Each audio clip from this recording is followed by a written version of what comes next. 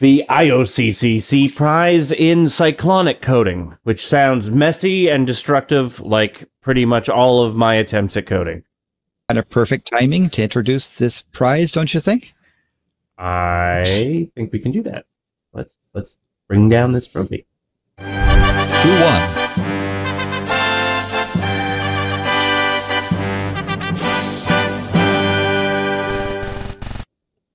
And the IOCCC prize in perfect timing goes to Nicholas Carlini from the United States. And this is Nicholas's second win on IOCC, winning entry. And the first one, and back in 2020, was the best of show. That was an amazing abuse of libc. You should check that out. But this one is particularly impressive, and I think it has a perfect timing for what it does. So the question becomes, well, what does it do? Let's see how you compile this code. Straightforward. Now it does have that data thing, but that's a linker problem, so it's a pretty straightforward compile. If you look at the code, you've got starts off with some includes and some defines, and defines int as underscore.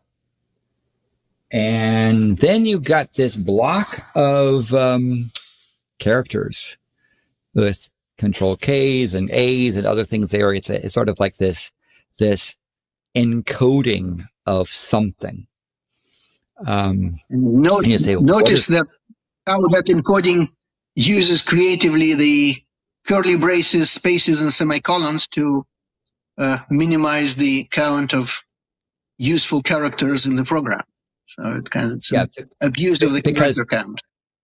Yes, the rule 2b, which uses IOCC size, which the original author was Anthony Howitt won this time as well, considers white space and curly braces and semicolons as sort of syntactic stuff, and so it doesn't count against you if you use those characters. So Nicholas, of course, it still has to be under 4,903 bytes. You just can't do infinite curly braces. But Nicholas made fair use of that to produce this interesting string.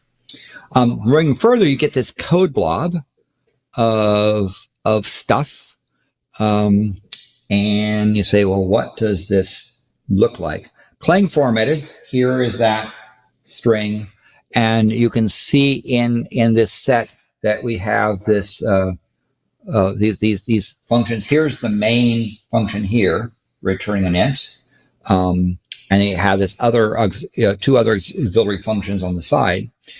And it again, without understanding what that string is, it's hard to understand what is this thing doing, because it's got this sort of logic which it isn't apparent why. So if you pile and run the program, first of all, you need to be patient.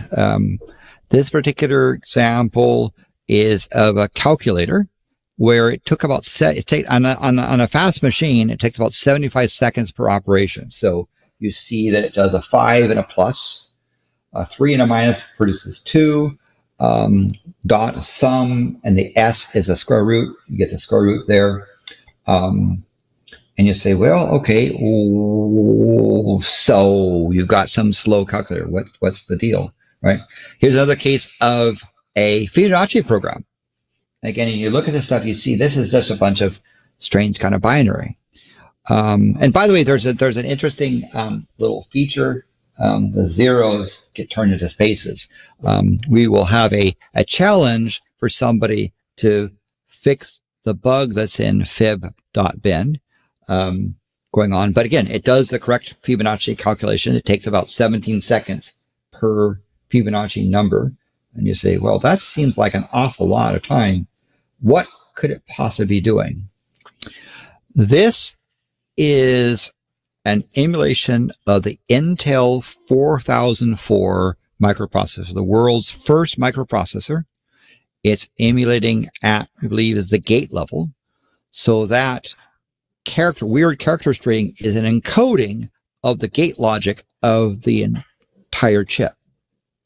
And this program goes through the logic flow for this particular chip. The original target for this Intel chip is this calculator, the Busicom, that had a 4-function calculator. It had a square root. That was the square root key over there, as well as a register and so forth. And the inside the circuit board of this calculator was this. So here is the 4004 chip with a bunch of auxiliary chips on the side. I don't know, Leo, you want to talk about why you thought the perfect timing was a perfect prize for this? Yeah. Perfect. Yeah. So if you look at the image of the calculator, it didn't have an LCD display or LED display for that matter, or a plasma display. It had a drum printer that printed the digits. And to print digits on the drum printer, you have to synchronize the moment where the hammer strikes the drum with the exact character or a digit that is exactly beneath the hammer. So, and that requires a special kind of a simulator. In addition to simulating the chip, you'll have to simulate the timing of the drum and strike the proper hammers at the proper time. So, and well, of course, people will be very interested in what happens if you try to divide by 0. Well, I've tried that, and it does print a row of periods, the same way as the original calculator did. So it didn't have an E character on the side as current calculators do. And the 4004, this was the first target application for this 4004 processor. The first industrial application was a 5-way intersection in Hayward, California, where the lights had to synchronize, like it was like Mod, Mission, E Street, D, and I think also I think it was El Camino as well, or Foothill, right? And that was a complex light application. It also had included things such as if one of the bulbs burnt out, so the algorithm knew that light was going to be displayed and went and moved the whole 5-way intersection into a safe mode. That particular light sequence actually was online for almost 30 years. I had the privilege of actually seeing the chip on the circuit board sort of similar to this. And it ran for many years. It was only when the need for having a emergency vehicle like an ambulance, they have a certain flashing sequence that could turn the intersection to let the ambulance through that they eventually retired the. So well done on the timing. To check out, because it has to emulate some of this other systems as well as the 4004 chip. Really quite a masterful piece of emulation. We've had chip emulators before, but none of them are, I think, as challenging as this world's first microprocessor. Thanks for watching. And before you go, please like and subscribe and check out the social media links in the description below. And if you like, you can support us on Patreon to help us bring you new content so you may enjoy our favorite universe even more.